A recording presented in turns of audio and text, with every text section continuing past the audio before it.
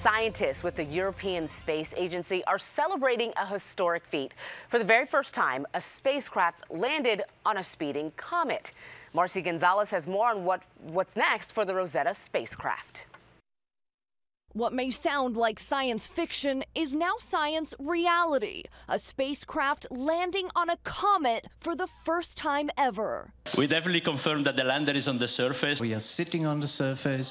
Philae is talking to us. More data to come, and we are on the comet. Since blasting into space in 2004,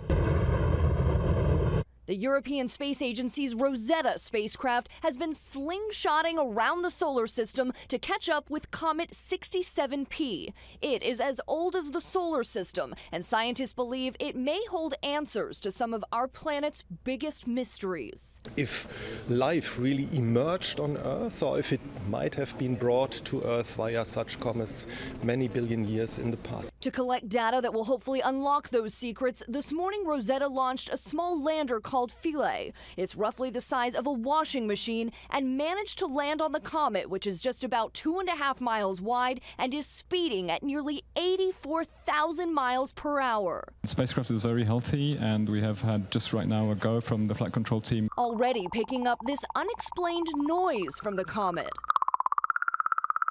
and sending back what's being described as comet selfies. And Philae is already transmitting information from the surface of that comet. Scientists calling today's success a, quote, big step for human civilization.